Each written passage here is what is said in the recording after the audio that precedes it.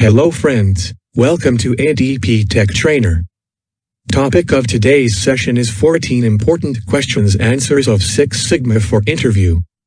This session is important and useful for all business and industries persons.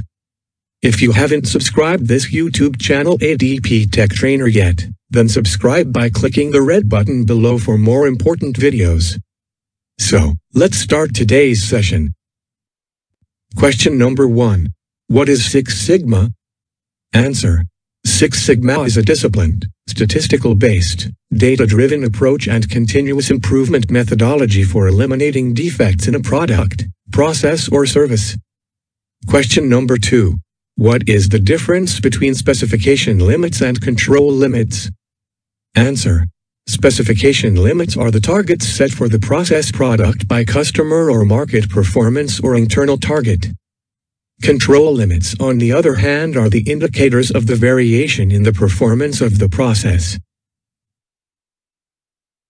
Question number 3. Explain standard deviation. Answer. Standard deviation is the most accurate method of measuring variation. It measures the degree of variation in a set of measurements by calculating the average spread of data around the mean. Question number 4. What does Cpk 1.33 mean? Answer.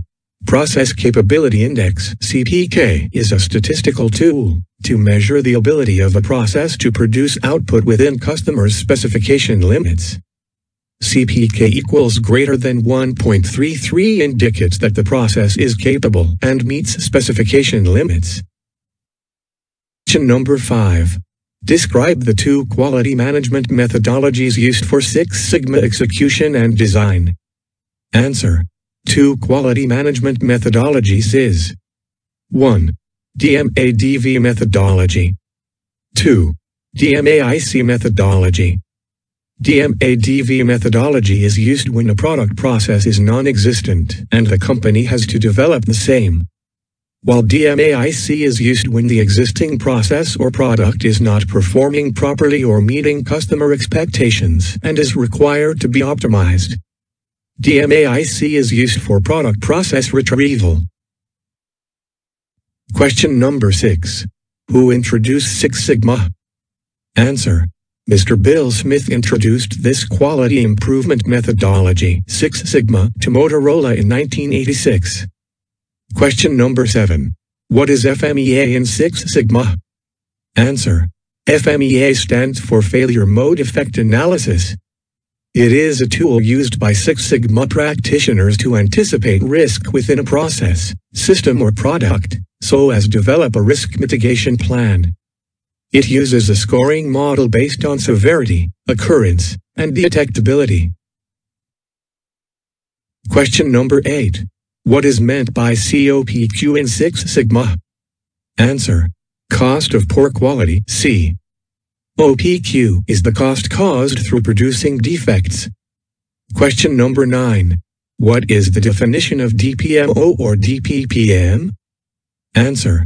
DPMO is defects per million opportunities and DPPM is defective parts per million. Question number 10. What is regression? Answer. Regression analysis is a technique used to define relationship between an output variable and a set of input variables. Question number 11. What is difference between Cpk and Ppk? Answer. Cpk is Process Capability Index, which measures how close a process is running to its specification limits, relative to the natural variability of the process, and Ppk is Process Performance Index, which verifies if the sample that have been generated from the process is capable of meeting customer CTQS requirements. Question number 12. What is a Master Black Belt Six Sigma? Answer. Master Black Belts are experts responsible for the strategic deployment of Six Sigma within an organization. They promote and support improvement activities in all business areas of their organization as well as at suppliers and customers. Question number 13. What is 6 benefits of Six Sigma? Answer. 1.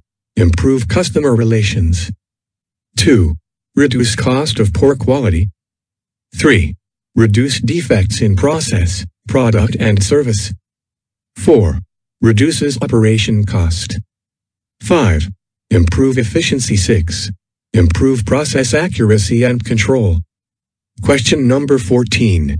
What is natural tolerance limit? Answer. Natural tolerances are the control limits placed at 3 times the standard deviation from the process average. These limits are sometimes referred to as 3 sigma limits. Thank you, friends, for watching this video. If this video is helpful to you, then like, share, comment below, and if still you have not subscribed the channel, then subscribe it by clicking the red icon below. For getting notification for new videos related to production, QC/QA, marketing, purchase, planning, sales, part develop, management, please click the bell icon below.